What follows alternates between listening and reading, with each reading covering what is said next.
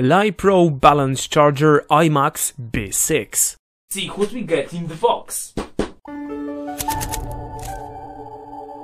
I bought this LiPro Balance Charger on GearBest. I got the parcel without any problems, links to the device below. Cut out our box with the charger from the bubble wrap baggie. It is time we got it open. What do we get inside? Finally I got it. Cardboard box. What did they load it with inside? Okay, some wiring, decent quality but not spectacular. Our charger and instruction manuals that I do not like reading, but this time I made an exception and this is my first proper balance charger for the LiPos, so I'm gonna read it.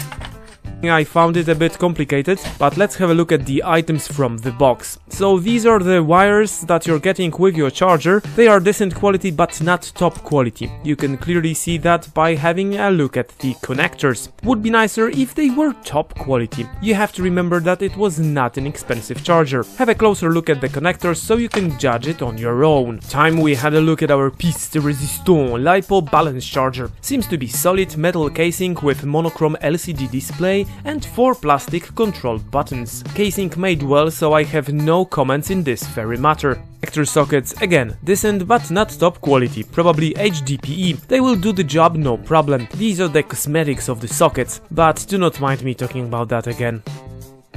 And temperature sensor sign on your right. As you can notice, the device rests on 4 rubber legs. Please pay attention to all the ribbing on sides of the device. These are the radiators and ventilation slits on almost each and every side of the device. Well, time to get the device running. Unfortunately, this is where I encountered the first problem. Device did not have designated power supply with it in the box, but it is good for the environment, as I managed to find one from my old Wi-Fi router that does the job pretty well. So having the problem sorted, let's find some LiPos and let's get the device started for the first time. I told you before that I would have to read the manual to charge the battery in a safe and appropriate manner, but it turns out it is not difficult at all. Get the device started, read the specification of your battery, choose the right program and let the device does its job. So it is not difficult at all.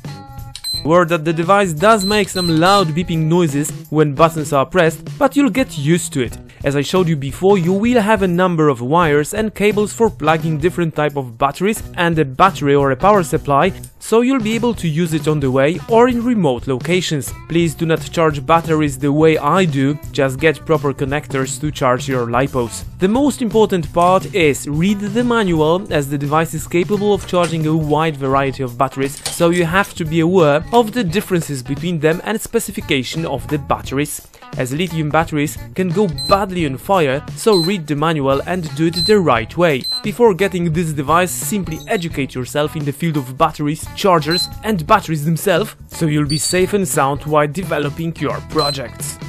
I'm very happy with the charger and I will use it for my future RC projects and more. If you want to get one, just check out the affiliated links below. I just said that operation of the device is not difficult, and it is true. The tricky part is to know what and how. Before using balance chargers, read and learn about the different types of batteries and chargers, about balance charging, about discharging, about storage charging. The big disadvantage of lithium batteries is their flammability, if used in inappropriate manner. So stay safe, do not try to operate batteries or chargers without reading the manuals, like myself, and by no means do not connect them as I did. You were warned. As you can see, I'm extremely happy with my balance charger and hopefully I'm gonna use it for years now. I have to do loads of readings about the LiPo batteries. They can get really on fire very hard, so I highly recommend you reading loads about them. There's a very good article that I'm gonna leave a link below so you can do the reading yourself. I got a controller that I'm gonna review in a couple of days, maybe weeks. I got a first RC model that I'm gonna build, but let's not talk about it yet. I'm gonna use the motors that I already got a couple of years ago. I got some propellers as well. I don't know whether I'm getting a boat, a plane or a car, but I'm gonna get something interesting anyways. So the idea is read about the LiPo batteries, and apart from that, just stay safe, and watch some other of my videos. One here, and click my face to subscribe here. Bye bye!